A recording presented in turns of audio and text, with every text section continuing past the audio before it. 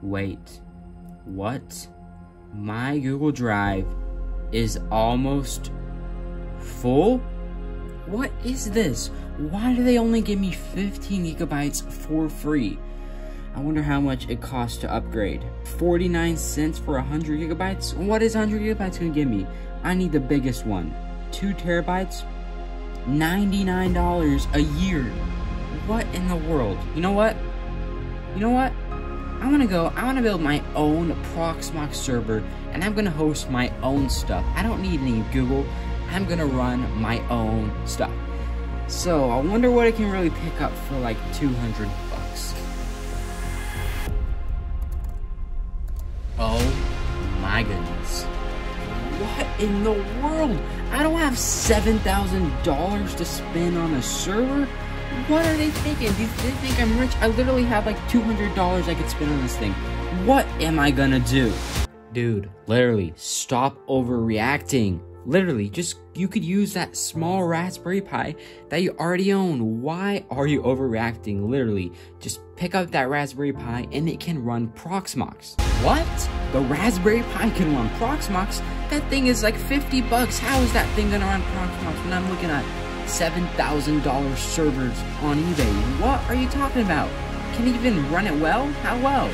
I'm currently running 3 VMs on that thing right now, and it's running them fairly well, and even one of them has openmediavault running as a NAS, one has Docker containers, and one has the full-fledged XFCE Desktop environment running in it, and they're all running off a single 8GB Raspberry Pi 4. Like, you don't need expensive hardware, just stop overreacting, stay calm, and take a look at your Raspberry Pi, and I bet you it's gonna get the job done good enough for you.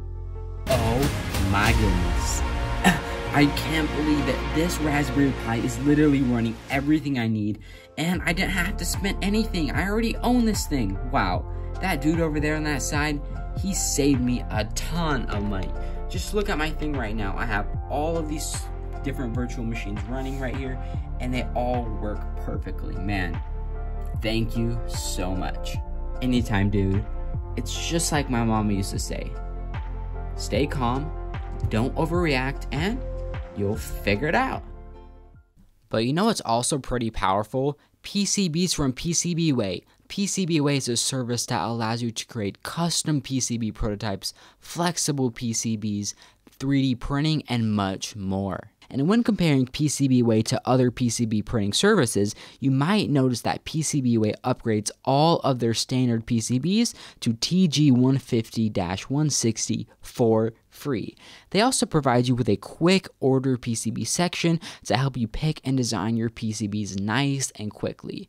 They are also currently celebrating their 8th anniversary by hosting a special activity with advantages such as free coupons, discounts on PCBs, lucky draws for modules, and even a referral program where you can get up to 10 $5 coupons.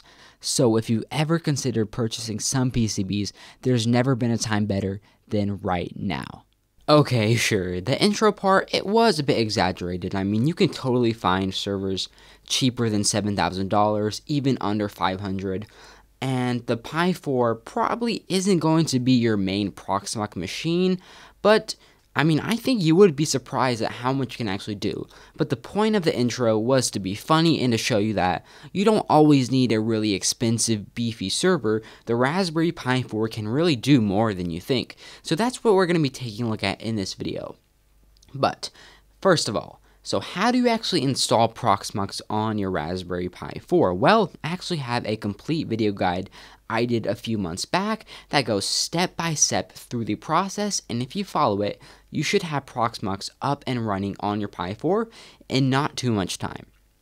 I'm running my Proxmox off a 64GB USB drive, but if you wanted a faster or more storage, you could always consider something like an SSD and connect that to your Pi 4. So, now that we know how Proxmox runs on the Pi 4, let's dive into my installation, my dashboard, and I'll give you a tour of what I've set up and how I see the Raspberry Pi 4 actually is pretty powerful. Alrighty, so here we are on my Proxmox dashboard on my Raspberry Pi 4. But before we get into this, I probably would say I wouldn't recommend you guys to run as many virtual machines as I'm running right now. Your Raspberry Pi 4 probably can't handle all of these, but it is proof of concept, so I'm going to be showing you guys how much I've actually got packed on to one tiny 8GB Raspberry Pi 4.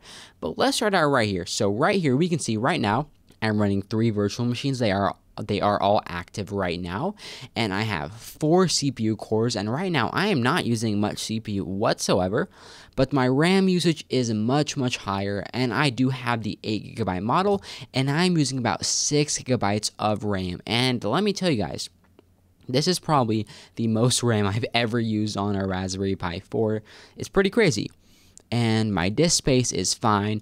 Everything else here is pretty good, and I just rebooted pretty recently, so I've only been up for about 14 minutes, so my Raspberry Pi hasn't been on for too long either. But let's go ahead and let's start out with my first virtual machine, which is going to be running openmediavault. And my operating system in this is actually Debian. So for all 3 of these virtual machines, I went ahead and I've installed the Debian ARM64, just the normal version straight from the Debian website. And it's worked out pretty well for me right here. But if you're interested in what my hardware looks like, I can go to options or hardware, and I've given this virtual machine 4GB of RAM. I've given it 2 processors, and everything else is pretty standard. So I have 2 cores for openmediavault and 4 gigs of RAM. So it's not a really beefy system, but let me show you guys that it actually does work. So here is the openmediavault workbench, or the openmediavault website. And if you're not familiar with openmediavault, it's basically a system that allows you to create a NAS, a network attached storage. So I've turned my Raspberry Pi into a NAS in Proxmox while running openmediavault. So we can go to storage right here, disks. You can see that we have one 500 or 465 gigabytes hard drive connected to my Raspberry Pi 4, and I did have to forward it through the hardware place right here. It's called USB device, so I forwarded that Kingston HDD, and I turned this into a NAS because it's in file systems, it's mounted, and I've shared that folder right here. So if you want to see that it actually works, let me give you guys a little showcase. So open up our file manager right here, go to this PC, and this is running on the Proxmox server, and if I click it, you can see, bam, it works. And I just threw one file on here to test earlier, so we could go right here to some videos from this exact video that I recorded earlier, and they are bigger videos, so they will take a little bit, but I can copy it right over here, and bam, that video is on there already. And you can see I can play it like that, and it works. I could take another one right here, and for some reason, doing that file transfer basically crashed the openmediavault thing, or it stopped working, so I actually had to completely reboot my Raspberry Pi, restart all of the virtual machines right here, and now it's working again. So that just shows how really kind of unreliable this is, and you probably shouldn't do this, but it is cool to see it working. So let me showcase that a little bit more. So we have 2 files on our NAS right here. I could add another one right here, just try to copy this over. And you see what it copied straight over there, and it did it fairly quickly, but let's see how big of a file this is. So this one is only 59 megabytes, so it's not a huge file. This video, on the other hand, right here, is a whole 3.45 gigabytes. It's a big one. So if we try to copy it over, you can see, for some reason, with this solution, it never actually shows a complete speed. It always is calculating. It doesn't really know.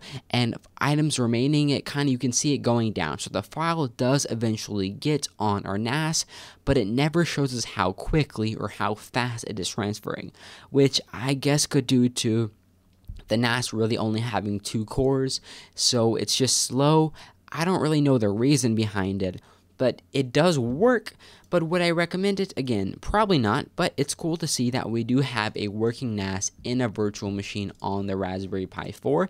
And if you were just going to want to use this for small pictures like a screenshot, watch this. It goes pretty instantaneously. I mean, if we cancel the video, we can replace the file, and it is super quick. It just goes over there really quickly.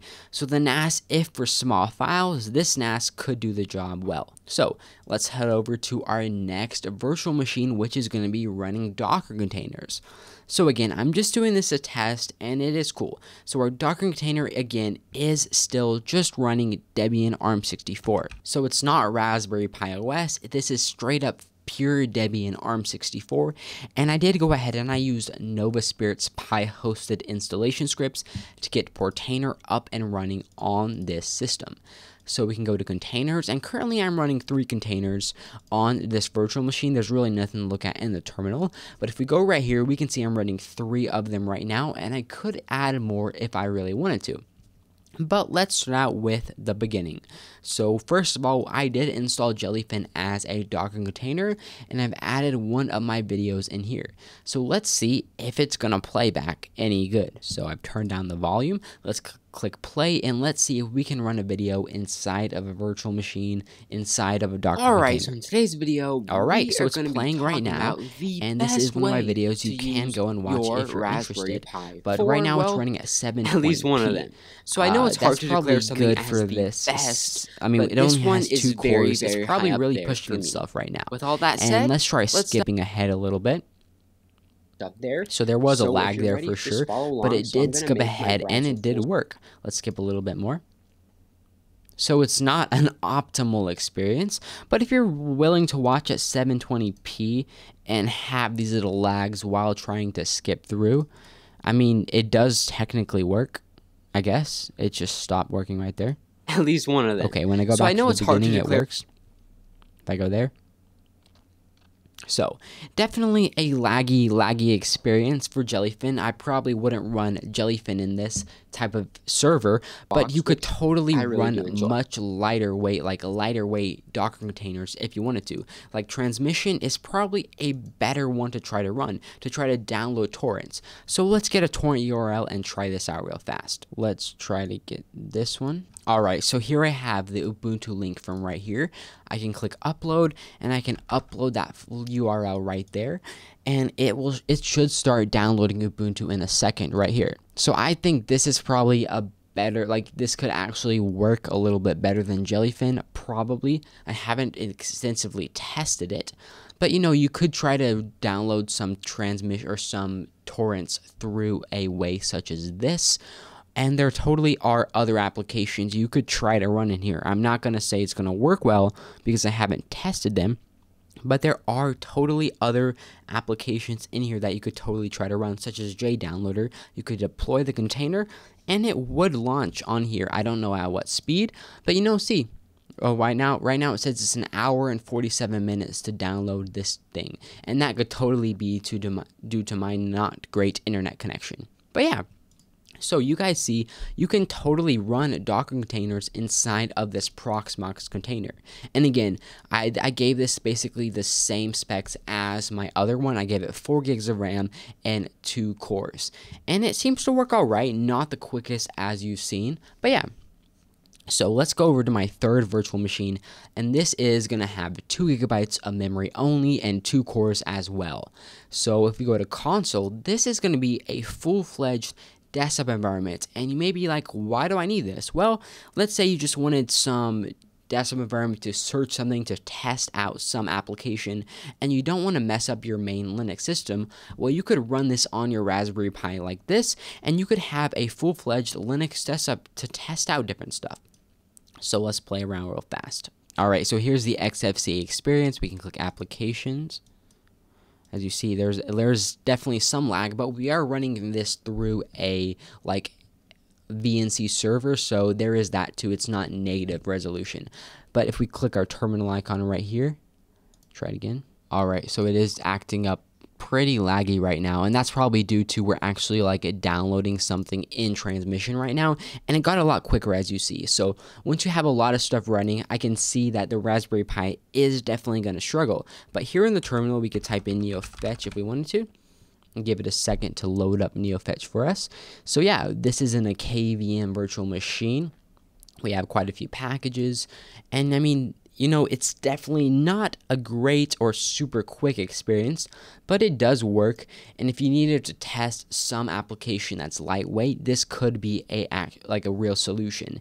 And like I said, probably running 3 containers at the same time on the Raspberry Pi 4 isn't the best idea. What I'd probably do, I'd probably stick to a maximum of 2 containers.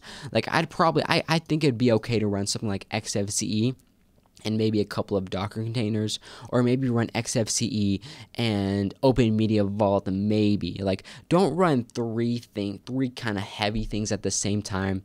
Your Raspberry Pi 4 is just going to be a little bit too much for that little dude. A little too much. But yeah, so you see, it does download kind of quickly, not terrible, but yeah. So with all of those things running at the same time, right now we have used quite a lot of our memory. I don't know why our CPU usage is never that high. Doesn't really make sense to me, but yeah. Alright, so that about concludes it for this video. So I really hope you guys found this video at least interesting, maybe even inspirational to go and try out using Proxmox on your Raspberry Pi for yourself. And if you do that, please let me know what you find or what you can get running down below in the comments, because Proxmox really is a fun type of project to get into, and I really enjoyed it. So if you want to see more Proxmox content, let me know down below. And if you enjoyed the video, a like. If you really enjoyed it, a subscribe would mean a lot. So, thanks for watching.